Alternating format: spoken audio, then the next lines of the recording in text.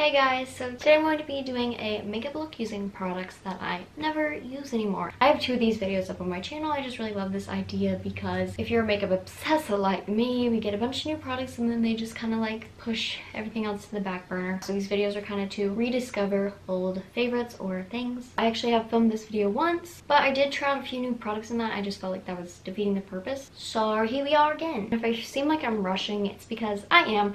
I have like an hour to film this video and it normally takes me like an hour and a half, 2 hours to film. So I'm just gonna jump right in, and for primer I'm gonna use the e.l.f. Natural Glow Lotion just because I do want kind of a controlled factor, if you will. My primer and my powder I'm gonna keep the same. I'm gonna go in with the Wet n Wild Mega Cushion Foundation. Yes, it's foundation, but I'm not gonna call this like my first time using foundation in a year because this is kind of a lighter coverage. So I'm just gonna go in with my sponge and just kind of use this like my BB cream and not try and get like a lot of coverage, just kind of even out the skin. Oh, I just got a lot. Oh, I forgot about the smell. It smells so good. This literally looks so natural. Like, I can't really see it. It didn't cover this pimple, zit, scab, whatever you want to call it, but wasn't expecting it to. And then for concealer, I have these two, and these are both like lighter weight concealers. This is the Maybelline Fit Me Concealer, and this is the Sephora Bright Future Gel Serum Concealer. I think I'm just gonna mix them. This Maybelline one literally burns my under eyes. Like, I used to use this before they came out with a new shade, and then I repurchased it just because of the new shade, because this one fits me a lot better. Oh, this actually isn't burning like normally does. So I just kind of focused the Sephora one on the inner corners since it is more like pinky toned, and then the more yellowy shade on the bottom to brighten. I was watching Samantha Ravindell's color theory video yesterday, so I'm like very educated on colors now. For the rest of my face, I'm just gonna drag the Maybelline one. My smile lines are really bad. They don't get this bad with my BB cream, or at least this fast. I'm gonna set my under eyes with my AOE Studio Perfect setting powder. I'm gonna set my chin and my pimple as well.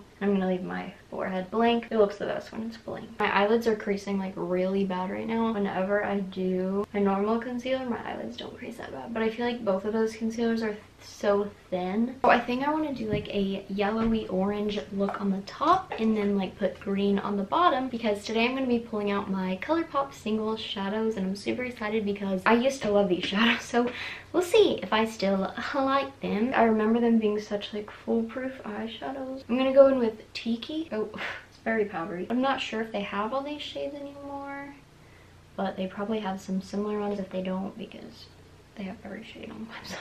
This is like the palette I used to bring with me everywhere just because I obviously like picked out these shades. I think I'm gonna go ahead and drag this on the bottom as well because yellow complements green. I'm gonna try and do like a Raw Beauty Christy vibes where she drags it out a lot and she loves it, and I'm like, I wish I could do that. Since I did my face first, I can actually do that. The reason that I am filming this again is because in my other one I tried out the new e.l.f. concealer. I'm gonna go in a little with Paper Tiger to give it a little bit of depth, which is just like a mustardy color. Once again, as I said, the point of these videos is to try old products that you used to use or that you haven't touched in a while, not like new products that you haven't used. The e.l.f. concealer is so matte, it literally dries so fast, and I had no idea. Whenever I did it, no one really said that. They just said, oh my goodness, this is such a full coverage concealer. I love that. I shouldn't like shoot for full coverage concealers anymore because I literally don't use foundation, so it's just so obvious if I do. But even J Kissa likes it,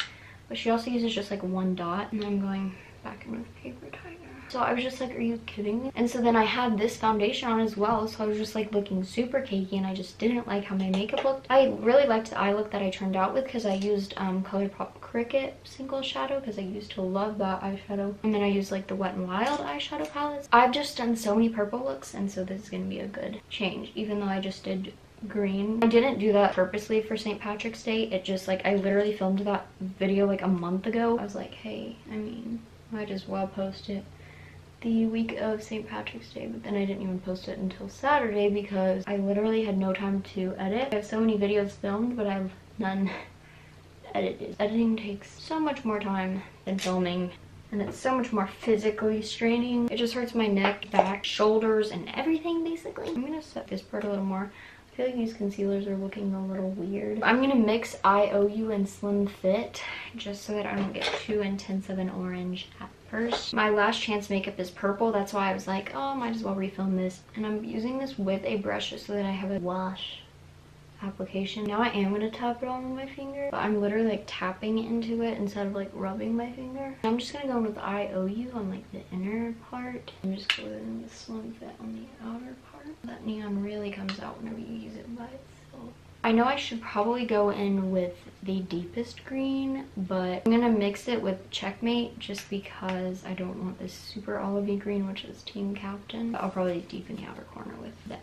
And I'm gonna take it on this E139, which is like a very precise blending brush. Checkmate didn't do too much, so now I'm just gonna go in with Checkmate and kind of blend it. And I'm gonna focus Checkmate on the inner corner. And then I'm gonna take this precise brush with just Team Captain on it and wing it up.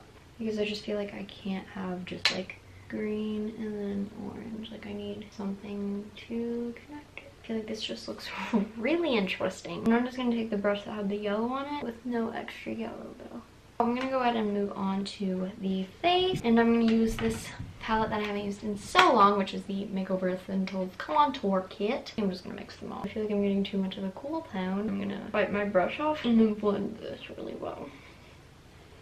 Maybe it just looks really cool tone because my eyes are orange. For blush, I always do a perfect blush. It's probably been at least a month since I've used this. And I'm gonna mix it with the Wet n Wild Color Icon blush in Rosé Champagne because I talked about how I liked layering these in my favorites video, but I literally haven't done it since. I haven't used a powder blush in so long. And then I'm gonna go with Rosé Champagne. Wow, literally just dunked that entire brush in there. I haven't used this blush in literally so long. My cheeks look a little weird, maybe because I didn't set the foundation. I haven't like not set this foundation before. And I'm gonna do a little bakage, barely any, it's just enough to give me some shapeage.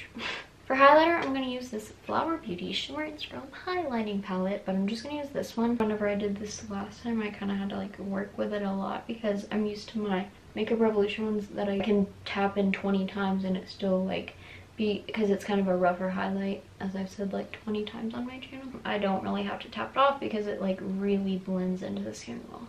But this one is more like you need to tap it off. And my highlight really isn't popping that much. I need to use Let Me Explain. Yes, that's such a good highlighter. Now there's gonna be a strike. Oh yeah, definitely forgot this was an eyeshadow. On my Cupid's bow on my chin.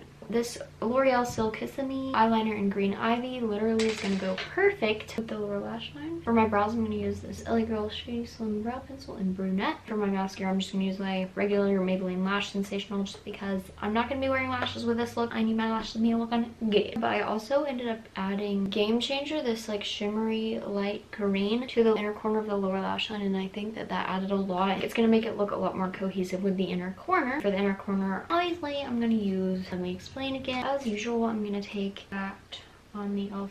detail crease brush and kind of bring it up. I just like how that looks and connect it with this green on the lower lash line. For the lips, I'm going to use this e.l.f. the Essential Lipstick in Nostalgic. I feel like this just dabbed on my lips. It'll look really good. I'm gonna mix in a little bit of NYX Lingerie Liquid Lipstick in Ruffle Trim. What will make this look good is Moonchild Gloss. I was really gonna try and not use it, but this is just the best gloss for anything. So here is the finished look. It's a little interesting, a little different. I do have some mascara still on the lid, but I don't got no time to clean that off. I like all these products. Like if I did this again, I would set my whole face, and I also wouldn't use the Rosé Champagne blush because I feel like it just ended up being too much. I really hope you all enjoyed this video. If you did, I would love it if you subscribe down below, and please give this video a big thumbs up. It means so much to me. Thank you so much for watching. Bye!